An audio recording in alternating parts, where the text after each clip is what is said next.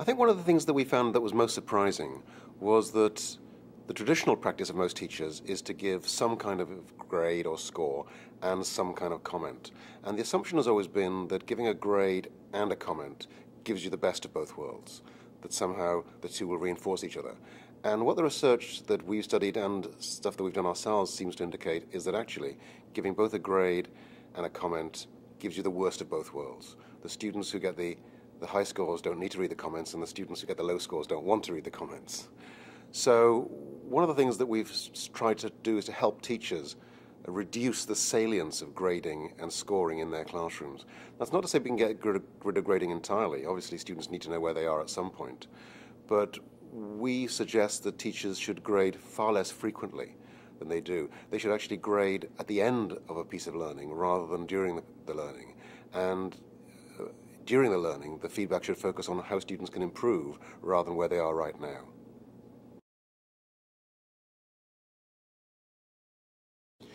One of the problems that we've created is that we've actually set up a situation in which students work only because they're going to get a grade or a score for something.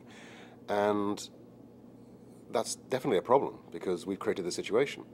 But our experience is that we can actually work on helping students focus on a longer-term goal. Ultimately, it's still about getting the students the best possible grade they can, but it's about making the criteria for success transparent. One of the switches we're trying to help teachers make is in the students' minds from "she gave me a C" to "I got a C." "She gave me a C" is indicative of an attitude that the grade you get depends on whether the teacher likes you or not. And one of the switches we found very powerful is that when teachers manage to communicate to students the success criteria, what it means to get an A or a B, the students don't say "she gave me a C." The students say "I got a C because I didn't meet the criteria for getting a B or an A." And the important thing then is that the students can be supported in working towards those standards.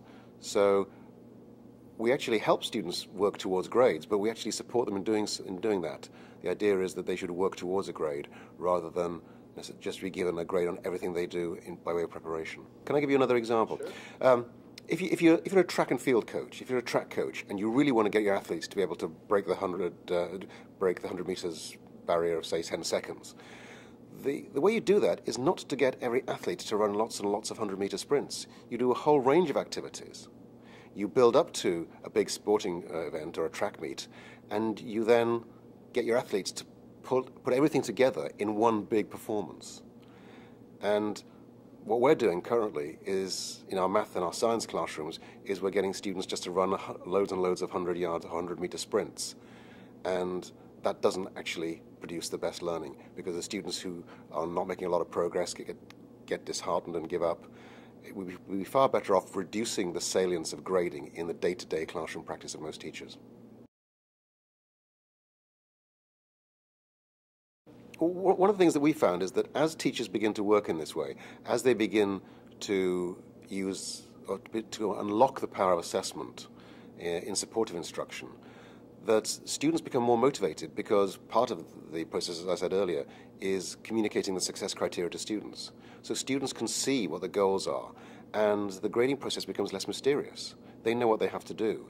And so it almost as if it's more empowering, that I can actually aim for this and maybe have a chance of getting there. If the success criteria are unclear or secret, then grading just seems like this capricious process of which students have no control. And when students feel in control, they actually try harder. The other thing is that we've been very surprised by is just how powerful assessment for learning can be in raising student achievement. I've always been a big advocate of the idea that the only worthwhile education interventions are those that increase student achievement. I don't care about actually making teachers happier unless it also translates into increasing student achievement. And the thing that we were quite surprised by, both in the original research review that Paul Black and I did, and in the work we've subsequently done with teachers, the thing that surprised us most was that if all you care about is boosting your test scores, you don't care about making nice citizens, you don't care about quality of learning, if all you care about is boosting your test scores, then improving the quality of day-to-day classroom assessment is probably your best way of going about that.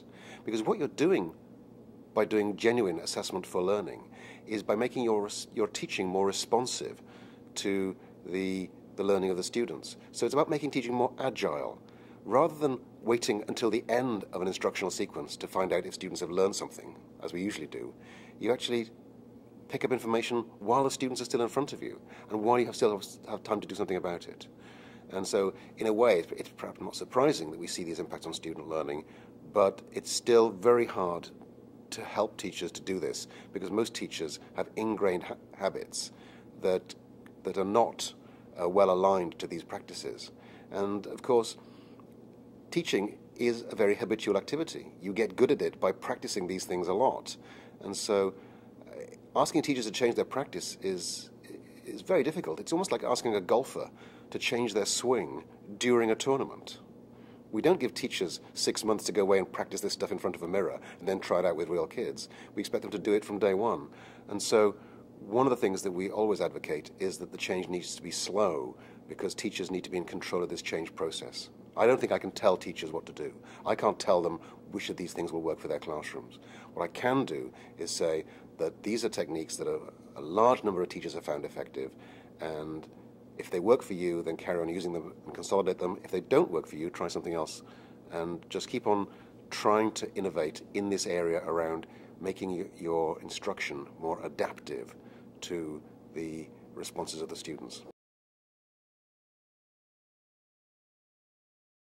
In the same way that we can't tell teachers what to do in their classrooms because we don't know what will work, I can't say to a district what will work and what won't.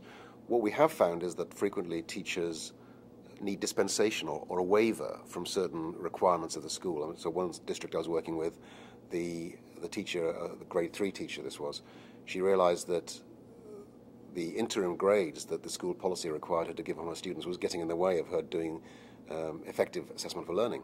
So she went to the principal and said, can we do without interim grades? Can we just have comments for interim grades while we try this experiment out? And the principal was very supportive. What's really interesting is that now the principal's invited me back and wants me to talk to all the rest of the teachers in the school because it's been so successful. So there are things that we need sometimes to adjust in order to make this stuff work. It is scary, there is no doubt.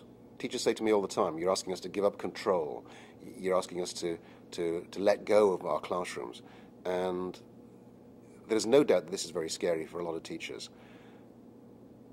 Ultimately, I can't prove to a teacher that this will work. What we have found is that most teachers find something in this range of strategies and techniques that actually works for them and that can actually begin them on the process of developing their practice in these fruitful directions. One of the things that people always raise with us when we introduce these ideas is what will the parents say? And there is no doubt that parents use regular grading as a way of checking up that the school is doing its job. So if you stop grading and change the kind of feedback without telling parents what's going on, obviously parents are going to get concerned. So we always advise schools to mount an information campaign, have a back-to-school evening, explain to the parents how the feedback this year is going to be different from the way it was last year. The surprising thing is we found that parents are almost uniformly positive about this. We had parents saying things like, when you gave my daughter a C, I had no idea how to help. But when you give feedback in terms of comments and targets that she needs to work towards, I can actually get more productively involved in my child's schooling. So provided they have these things explained to them, our experience is that parents are very supportive. And, you know, at the end of the marking period, the kids who used to get the A's still get the A's. Some kids still get the B's and C's. But the point is that those grades are higher than they would have been had you been giving kids grades right through the marking period. And it took us a long time to come up with a good answer, and the best we managed to come up with so far is good feedback causes thinking. It's as simple as that. I always ask teachers, how many of you believe that your students take as long taking on board the feedback you give them as it took you to produce it? And not one teacher believes that. Students just take one look at the feedback and they just ignore it. What we're saying to teachers is give less feedback, but make students accountable for doing something with it. So that the really powerful feedback is that which causes the students to engage cognitively with that feedback. Not emotionally, but cognitively. And that unlocks a whole range of possibilities. And one of the things the math teacher said to us was, okay, it's all very well saying don't give grades, give comments. But if I give students 20 exercises to do and they get 15 of them correct, I check 15 of them and put a cross next to 5 of them, they can work out for themselves they got 15 out of 20, even if we don't tell them that. So we said to these teachers, well, why don't you just tell the students that 5 of these are incorrect, and you find them and you fix them. The idea is that feedback should always leave something for the students to do, and the teacher should put in place systems for making sure that the students do engage with that. And then teachers are spending less time banging their heads against a brick wall. Grading is just a hugely wasteful activity, the way it's practiced in most schools. I worked out that the annual amount of money spent on grading in K-12 across the United States is about $20 billion a year. And most of it has no impact on students' learning, but keeps parents happy. Possibly the most expensive public relations exercise in history. So what we need to do is to do less grading, do it differently, but make sure that the students then do something with it.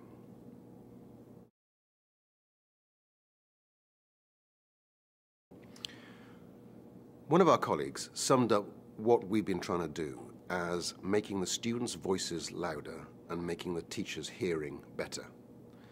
So the thing that I say to teachers is you need to open up the communication channels between you and your students. Your students know when they're learning and when they're not.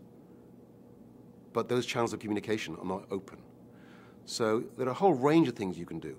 One teacher, what she does is she has every student in the class has a disc, green on one side, red on the other. When the lesson starts, the green side of the disc is showing.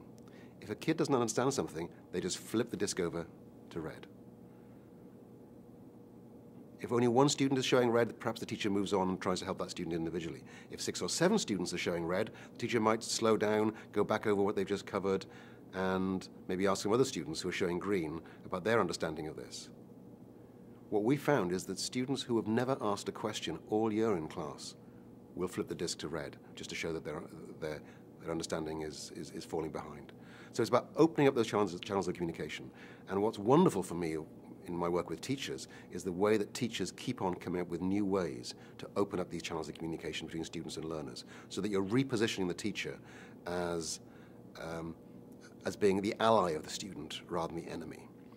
I dislike the word facilitator because that suggests that teachers can take an approach of anything goes. The teacher has a critical responsibility in terms of engineering these situations in which students learn. But there are many ways in which teachers can do this. The important thing is for them to experiment and try what works for them. For administrators, I think the message is slightly different. Most administrators are under pressure to improve test scores. So the first question I ask them is, what else are you going to do? You're going to get your teachers to teach more aggressively? Teachers are working as hard as they can now. There's no spare capacity in the system. So the thing that I would do if I was talking to administrators would be to advise them to set up a group of teachers who really want to do this stuff. Don't try and take everybody with you in the first go, because there'll be too much resistance. People will say it won't work with our kids, it won't work with our curriculum is too full. So what you need is to take some teachers who are willing to experiment with this, get those existence proofs, if you like, in the school, the fact that it can work with our students, it can work with our curriculum, and then the uptake for other teachers will be quicker. And then the other thing to do is to think about whether there's any aspects of school policy that are getting in the way of this, and if necessary, grant people temporary waivers from these aspects of school policy so that they can actually do this experimentation.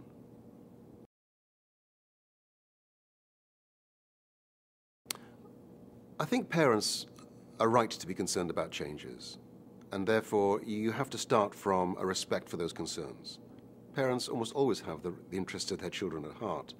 So any changes are threatening if they think that this means that their students won't achieve as highly, it won't be as successful, won't enjoy school as much. So I think that the important thing is to create situations in which you can communicate with parents and create situations in which parents can raise those concerns. So get those concerns out on the table. Have back-to-school evenings. Have teachers presenting the proposed changes, and then make a genuine attempt to elicit any concerns that parents might have. The really important approach aspect of our approach that I always go on about is that we think that change can be incremental and radical at the same time. Because most teachers have got so much invested in how they teach right now that there is absolutely no way they could tear up what they do and teach in a different way. It's a matter of working with what you have and changing these kinds of dynamics in the classroom. But the other thing that assessment for learning does yield, which we were quite surprised by, are what we call high leverage strategies. These things that are very small changes in the classroom that result in quite massive changes in the classroom environment. So one of them, for example, is just as simple as no hands up except to ask a question. So the rule is that if a teacher asks a question, the students do not raise their hands. The teacher decides who gets to answer the question. And this has changed classrooms more radically than anything else we've seen, because all of a sudden, you can't signal your lack of participation by not raising your hand. Anybody in the classroom can get asked a question. Teachers still find themselves asking the students who might know the answer.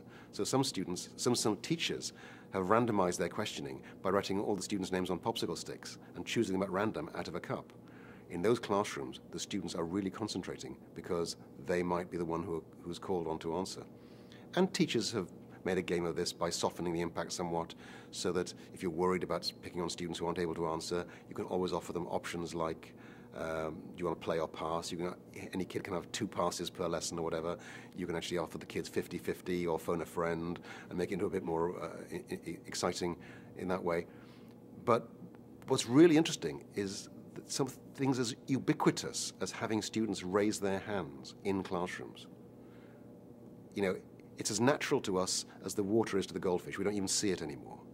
And yet it is hugely damaging because it allows some students to signal their non-participation. It allows some students to turn off and not even have to think. And what I want to help teachers create are these high engagement classrooms where there's accountability for the teacher, there's accountability for the students. Everybody has to be focused on the work in this classroom. And then also building in peer support so that students are helping each other as well.